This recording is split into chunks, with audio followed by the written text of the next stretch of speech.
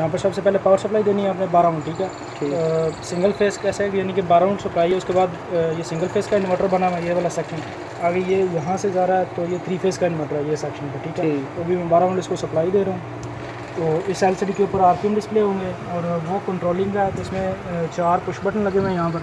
इसमें सबसे पहला पुश बटन है ये स्टॉप अप, स्पीड डाउन का, फिर स्पीड अप का, फिर क्या स्टॉप का, फिर प्ले का, ठीक है। अभी मैं इसको प्ले करता हूँ तो इसके ऊपर वो RPM सेंसर लगा हुआ है जो इसकी पल्सें मेजर कर रहा है। यहाँ पर ये 6 चैनल की पल्सें आ रही हैं, 2 एक मोस्फेट के लिए, ये दूसरे चैनल के लिए, फिर तीसरे चैनल के लिए। ये एक फेस है, ये दूसरा फेस है, ये तीसरा फेस है। और यहाँ से ये स्पीड अप है, अभी 800 RPM के करीब है। जैसे जैसे आप लेके जाओगे तो स्पीड तकरीबन 1600 RPM तक जाएगा, ठीक है। सही,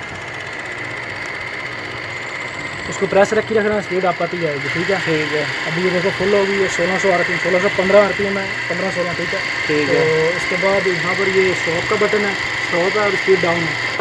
स्पीड डाउन करनी है तो ये स्पीड डाउन उसी तरह होती जाएगी, यानी कि इसको प्रेस रखना है, स्पीड डाउन होती जाएगी। आप रखोगे तो इसको स्पीड अप होती जाएगी, ठीक है। ठीक है। कितनी भी करनी होगी, और स्टॉप करोगे तो वहीं पर ही स्टॉप हो जाएगी, ठीक है। तो ये यानी कि 12 वोल्ट सप्लाई से 3 फेस मोटर चलाने के लिए, यानी कि आजकल जो हमारे इन्वर्टर हैं जो यानी कि सोलर से जो डायरेक्ट चला रहे हैं, पंप वगैरह, मोटर पंप जो बड़ी यानी कि एग्रीकल्चर में यूज़ होते हैं, तो वो उसका प्रोसीजर बना हुआ है कि 12 वोल्ट सोर्स है, यानी कि जो सोलर है वो 12 वोल्ट का है। उसके बाद उससे आगे 3 फेस की मोटर ड्राइव कराएंगे।